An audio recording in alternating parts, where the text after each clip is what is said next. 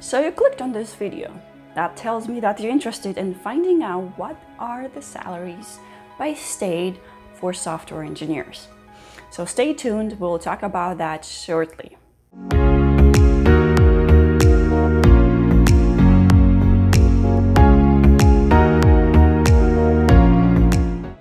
Hi there, Anna here, your host for Holistic Developer Channel, the channel for software engineer and about software engineer experiences, lifestyle, career development, as well as personal development and so much more.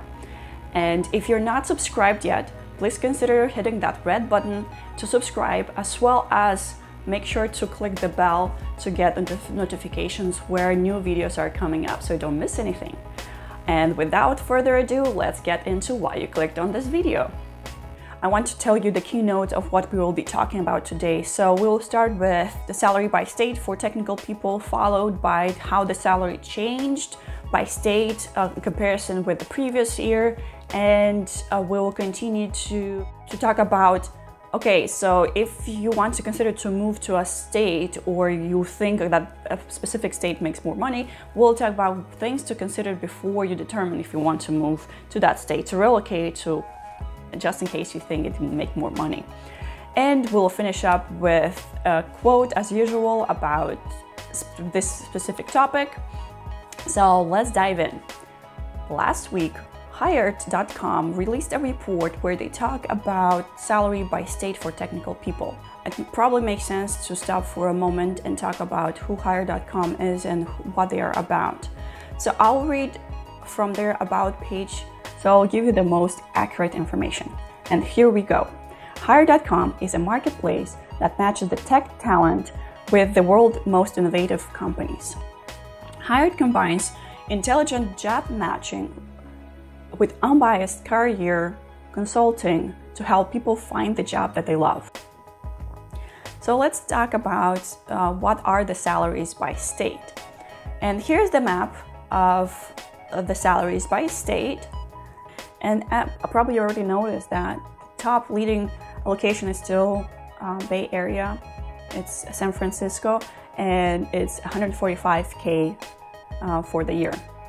Followed by Seattle area at $138,000. The next ones that were worth mentioning at the same salary base, it's Boston and Austin at $125,000 for a year, and followed by Washington, D.C. at $123,000.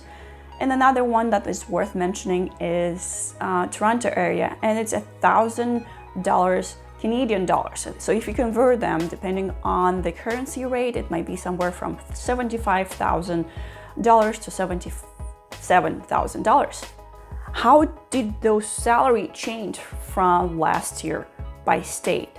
If we look at the highest one, San Francisco, which has the highest pay, it only changed by 2%. However, if we look at locations such as Boston and Toronto, you will notice that they increased by 9%, which is a big change. So obviously those areas are really trying to get more talent into their state, into their location. And if we talk about Seattle, it was only a 5% increase, which anyways, it's bigger than the increase that San Francisco had. And seeing this information, maybe a thought crossed your mind. Why should I relocate to the state where they have the highest salary bump, right? It's kind of a nice thing. But before you get packing your suitcase and moving, I would like you to consider the following things. First, you should consider financial things, such as what's the total compensation that you'll get. It's not only the salary that matters. Sometimes the salary might be only 60 to 70% of the total compensation you get. Other things might be a sign-up bonus, a recurring annual bonus. It might be that you have equity that you're getting with a certain company. Maybe every year you get 5 or 50, 100 stock, depending on what company policy is. Another thing to consider is state taxes. Let's say in San Francisco, you have to pay, I believe, 10% into state taxes. And Seattle and Austin, they don't have that. You don't have to pay those 10% out of your salary. So you can keep them, save them for retirement. It's completely up to you. Another thing to consider is the cost of living. It's not a minor thing. Cost of living is important. And we all know that cost of living in San Francisco is pretty steep, it's pretty high. I believe renting an apartment, 2-bedroom apartment, can get into $4,000, $3,000 to $4,000 range for a month, which is really, really a lot to rent a place. And because everything's so expensive there, not a lot of people can afford buying a place. In comparison with Austin, for the same amount of money, you could probably buy a really nice house, a luxury house, and feel like in paradise, let's say that. In Seattle area, also the houses get more expensive by year because we have so many innovative companies here, but also the cost of living in comparison with San Francisco, it's a little bit more affordable. And there's a nice site which I will talk a little bit. You can compare the cost of living between states, so you can have a general idea how much a state comparison with another state is at, right? Next thing to consider is the climate. Maybe you like the sunny weather, the nice weather in San Francisco, and that's one of the other things that matters to you is the salary and a nice climate. You always feel like it's summer, always like on vacation, you like to wear shorts and blouses and so on, then stay there. Austin, even though their increased salary, the bump was 9%, it's really, really hot there, as far as I can tell from what I researched online, and versus Seattle, which, yeah, we do have really beautiful days. It rains a lot here. Believe me, it rains a lot. Even today, it's raining today. Yesterday it rained as well, and we are in July. It rains a lot. So that's the reality. So you have to consider the climate. Also, the beauty of the area. If you're a person who likes to explore on the weekend, go hiking, going bike riding, running, or something like that, consider the location. How beautiful is the area? I, for once, love Washington State, Seattle area, Redmond area, like right next to our headquarters office. We are right next to a trail, which is beautiful. Whenever I want, I can go for a walk, run, whatever. It's completely up to me, and I really like being in a nice area. For you, if that doesn't matter, it's completely what matters to you. The other thing that you should consider are companies. Are they enough respectable and innovative companies there, so you will have opportunities if you don't like the job or something happened there, you can switch jobs, have other opportunities, and not being stuck with one company. Also, what is the work culture there? What impact you will be doing? What kind of work you will be performing there? All of this matters. It matters to you. And final thing that you should consider are personal reasons. Like, how about if you relocate, the majority of your friends will stay where you are. So the social aspect of the move, you have to consider that. If it will be okay for you to not have your friends at your hand reach. Yes, we live in a technology lead world. You can have FaceTime, Skype, Viber, WhatsApp, whatever you want, but it's not the same as being right next to each other face to face. Let's say that. You have to look at all of these things before you move, because yeah, the salary might look like it's a big thing. You will get a lot of money, but if you add up all of this, at the end of the day, it might be less than you already have.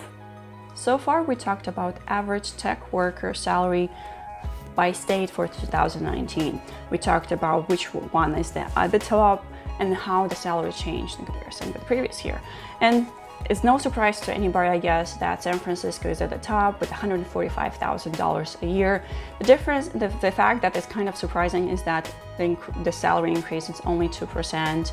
In comparison with the other states, such as Boston, which had a 9% increase. The other place will be Toronto with exactly the same salary increase.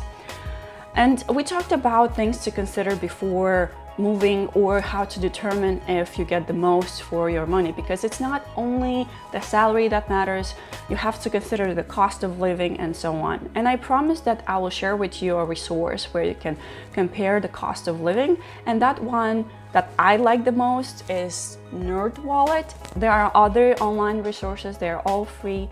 I'll make sure to link this one below, as well as the other resources that I used for this video research. So what I like about NerdWallet is because it's really easy to use. You have to specify where you live right now, where you want to live, and what is kind of your yearly income. For the sake of argument, I would say that I live in San Francisco and I want to live in Seattle. And my current salary, let's say it's $100,000. So the result that NerdWallet will tell you is that to maintain your standard of living in Seattle, you'll have to make about $80,000, with the cost of living 20% lower in Seattle. If you are wondering what is a house costing, and you compare a 2-bedroom apartment that you can rent in San Francisco, you will have to pay about $4,000. And in Seattle, you will have to pay about 37% lower, which will be at $2,585. The other costs of living, such as transportation costs, food, and health costs, are lower, about 2 to 5% in Seattle. Another state, if we want to compare another state, let's say Austin, with exactly the same parameters, with $100,000 a year, to maintain your standard of living in Austin, you'll have to get a salary about $50,000, which tells you that the cost of living in Austin is about 50% lower. House costing are 71% lower, but an apartment rental for 2-bedroom will be $1,400, which is pretty affordable.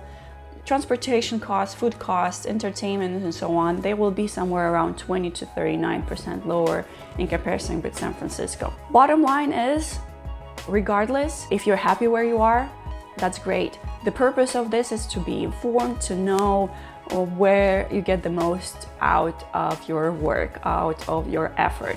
So here's the information. Hopefully you found some value in it. If you liked it, please hit the like button. If you didn't, also you can hit the dislike, which is totally fine, as long as you leave a comment with what you didn't like.